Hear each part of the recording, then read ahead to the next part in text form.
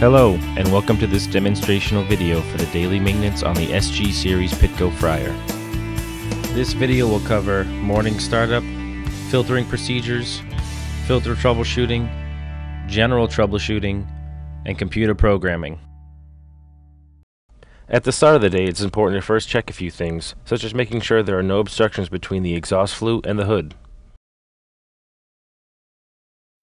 Check to make sure that all gas valves are in the on position, and that the oil is below the max fill line and above the minimum fill line. We are now ready to turn on the fryers. Your controller may differ from the one in this video. Let's get started on the proper operation for filtering. Before filtering, it's always important to check that the paper is clean of crumbs and large debris. Open the door and pull the filter pan out. If the paper is dirty or is more than 1 day old, replace it.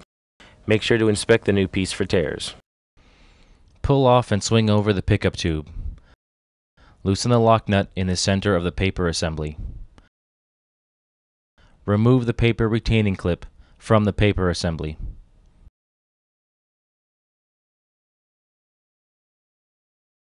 Open the paper envelope and remove the support rack.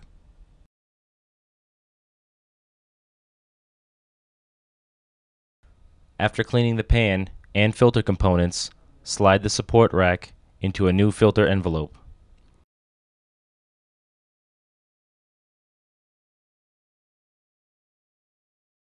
Attach the paper retaining clip and tighten the lock nut. Place the assembly into the filter pan. Install the pickup tube and swing it down onto the filter assembly. Make sure the tube is seated completely over the collar of the filter assembly.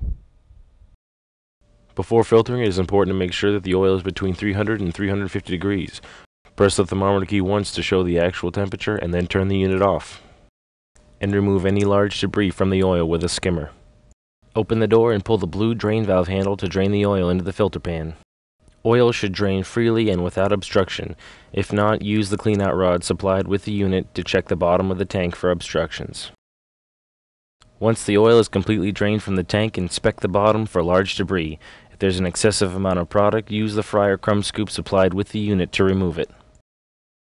It may be necessary to use a green scrub pad to loosen debris from the walls of the tank.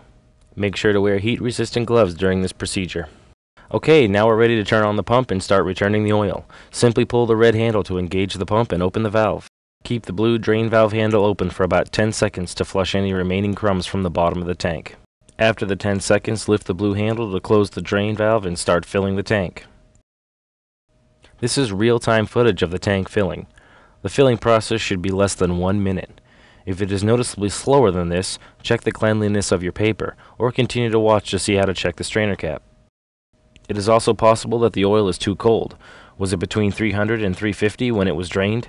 Don't allow the oil to sit in the filter pan for too long before filtering. Once all the oil is pumped back into the tank, you'll start to see bubbles emerging from the oil. Allow the pump to run for an additional 10 to 15 seconds to return any leftover oil from the filter pan or the filter return lines. After 10 to 15 seconds of bubbles, close the valve and stop the pump by pushing the red return valve handle in. Once the oil is still, you'll notice that the oil level is less than when you started. Make sure that it is above the minimum line and below the maximum line. After each filtering, check the paper for large debris or a large collection of crumbs. Remove any debris with the filter crumb scoop supplied with the unit. Be careful not to tear the paper or it will need to be replaced. Moving on to a little troubleshooting, if you pull the red return handle and nothing happens, here's what to check.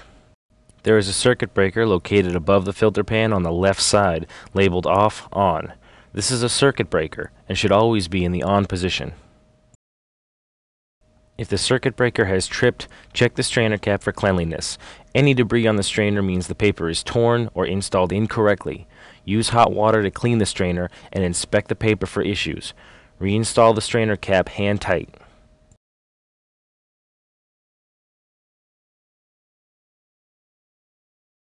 If the pump motor becomes too hot, it has a thermal limit switch which may trip. Allow the motor to cool for a few minutes and try pressing the reset button. If the motor tripped, a problem in the filter system exists. Resetting the circuit breaker over and over will not fix the problem. If the issue cannot be found, an authorized service agency will need to be contacted. The Solstice series fryers are equipped with a patented swiveling downspout that allows the user to go from a filtering drain to a disposal drain without any detachable parts. Simply pull the pan out, lift the drain spout, remove the pan, place your oil disposal container under the drain spout, and drain the oil into the container. Once the oil is disposed of, replace the filter pan and push the drain spout down. Okay, let's move on to some general troubleshooting. When the fryer is first turned on, it will display melt or heating. Almost immediately, the pilot should light, followed by the burners. If for some reason the pilot does not light, the controller will display ignition failure. Turn the controller off, and let's check a few things. Open the door and watch the pilot as you turn the controller on. Is the pilot sparking? If so, look at the gas valve and make sure that it's in the on position. If the pilot is not sparking, then try pressing the red high limit reset button. If this button clicks, then either the unit overheated or the limit is bad. Press the button until it does not click anymore. If the button continues to click, or this does not solve the problem, it may be necessary to contact a local authorized service agency.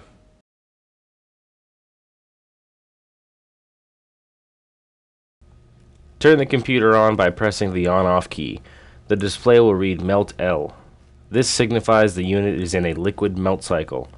Notice the LEDs on the thermometer key. These LEDs indicate the computer is calling for heat. Press the thermometer key once to show the actual temperature. If the oil is under 100 degrees, the display will show dashes. Press the thermometer key twice to display the set temperature. To enter the programming mode, press the P button. The display will read Program. Press the thermometer key to change the set temperature. The default temp is 350 degrees. Simply enter in the desired temperature. The set temperature must be between 200 and 380 degrees. Press the P button to return to the program screen. Now we want to set some times for our product keys. We'll start by pressing the clock key. The display will read Select Product, meaning select the product key we wish to modify. We'll start with product key L. Press the L key to enter into the product times. Notice the display shows L for product key L, CK for cook, and 30 seconds. This means that product key L has a current cook time of 30 seconds. Simply enter the time you wish the product to cook for. We will use 3 minutes. Press the clock key to move on to the next step in setting up your product time. The display will change to LSH. This means product L shake time. Enter the duration into your cook time you wish an alarm to sound, signifying a need for product shake. We will use 150 in this case. This means that 1 minute and 50 seconds into the cook time, the shake alarm will sound. Press the clock key to move on to the next step in setting up your product time. The display will change to LHD. This means product L hold duration. Enter the duration after your cook time you wish an alarm to sound, signifying a need to hold product. We will use 3 minutes in this case. This means that 3 minutes after the cook time, the hold alarm will sound. Press the clock key to move on to the next step in setting up your cook time. The display will change to LPA. This means product L pre-alarm. Enter the duration into your cook time you wish an alarm to sound, signifying the cook time has almost expired. We will use 2 minutes 20 seconds in this case. This means that 2 minutes and 20 seconds into the cook time, the pre-alarm will sound, letting you know there is 40 seconds left before your cook time is up. Press the clock key to return to the Select Product screen. Continue on repeating these steps for all of the keys you wish to have product times for. Pressing the P button from this point will return us to the program screen. Press the 0 key to enter the options mode. Once in the options screen, the LEDs above 1 through 7 will illuminate. Pressing option 1 will enter the degrees option. From here we can change the temperature display to show in Fahrenheit or Celsius. Use the 0 key to toggle between the two. When finished, press the P button to return to the program screen. Each time you press the P button, you'll be returned to the program screen. You will need to press the 0 key to re-enter the options mode. Once back in options mode, option 2 will allow you to password protect the programming mode. Enter the desired password and press P to exit. We will use the default password of 6684.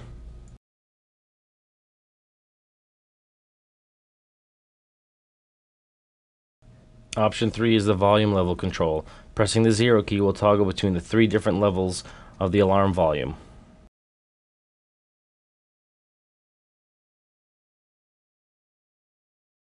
Option 4 is the language selection. Pressing the 0 key will toggle between English, Spanish, French, German, and Dutch.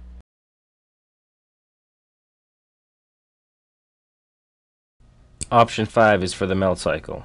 Pressing the 0 key will toggle between the liquid shortening, solid shortening, or no melt cycle. The factory would always recommend using a melt cycle.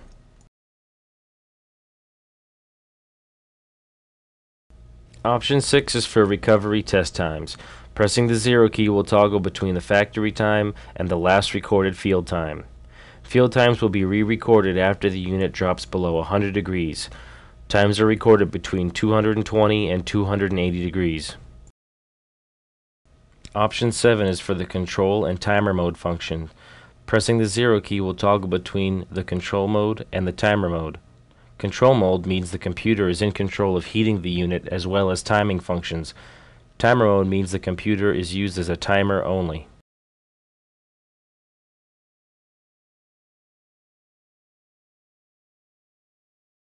Thank you for watching this video. If you have any questions, feel free to contact the factory at 1-800-258-3708. If you need to find out who your local authorized service agent is, please visit our website at www.pitco.com.